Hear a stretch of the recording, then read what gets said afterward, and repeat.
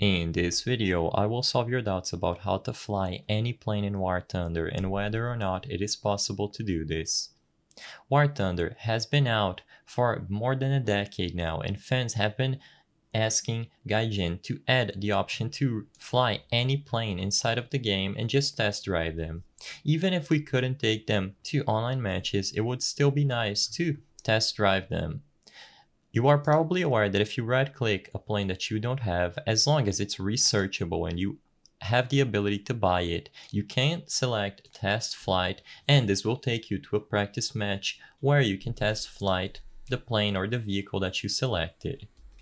Now, if we go back to the hangar, like I said before, you can only do this with vehicles or planes that you have access to. So for example, this one, because I have the previous vehicle bought. But let's say I want to test a vehicle which is rank 2. You will notice that even if I right click them, left click, maybe try to drag them around, not a single option pops up to test flight. As of today, is there any way to bypass this after all these years?